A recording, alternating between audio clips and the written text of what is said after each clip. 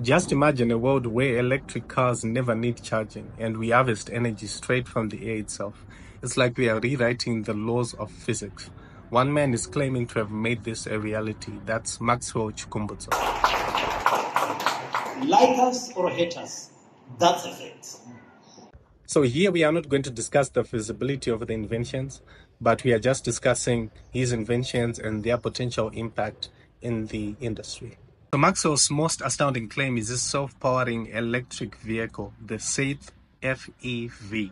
He assessed that this car uses radio frequency to generate energy, eliminating the need for traditional charging. If this is true, then this could revolutionize transportation as we know it forever.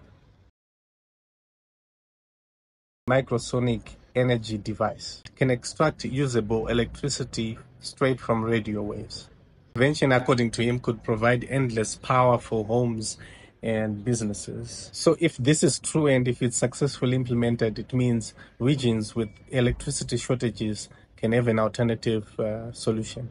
So there's a small group of people that believe his inventions, then there's a large group of people that are following with skepticism on whatever he's doing and whatever he's saying. Currently, he's really trending because of his inventions and because he brought them to the president of Zimbabwe. Despite the debate, he has really garnered attention and interest from various industries and sectors. So whether his inventions are real or not, whether they stand the test of scientific validation, we'll just wait to see.